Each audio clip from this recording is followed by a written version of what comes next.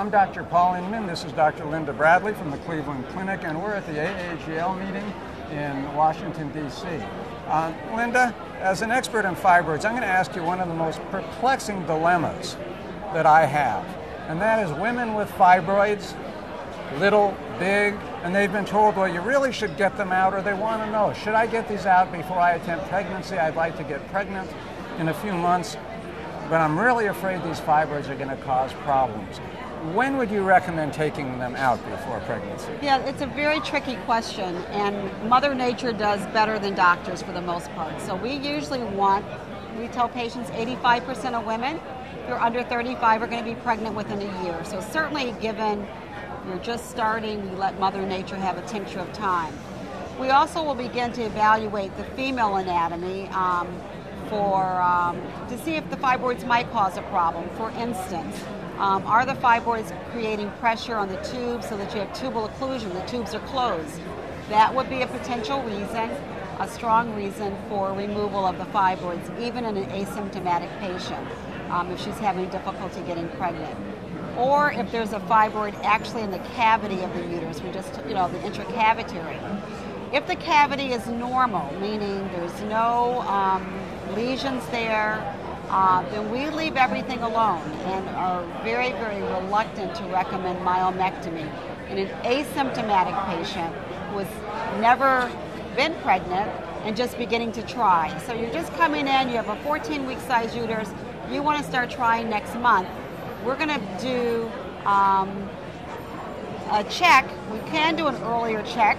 Normally we would even wait a year. If you're 28, we don't do anything, okay? Normal periods and all of that. If someone's really concerned, the most that we might do would be a hysterosalpingogram, and also to check for tubal patency and to determine if there's something inside the cavity, either using saline infusion or office hysteroscopy.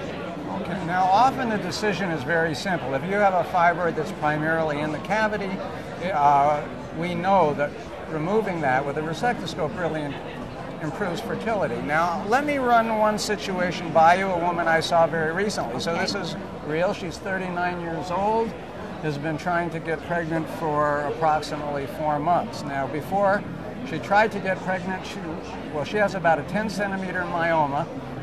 It's primarily within the wall, but on ultrasound you can see it.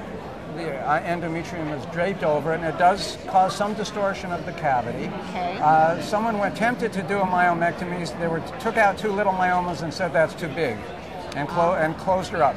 Obviously, that person didn't know how to do a myomectomy. That's another story.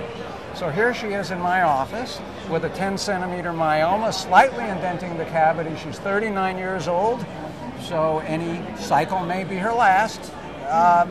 What should she do? Should she have a myomectomy? That's a decision I'm trying to make right now with this woman. Well, it's a very hard decision. If it is distorting the cavity and it's 10 centimeters, then yes, myomectomy would be offered to that patient.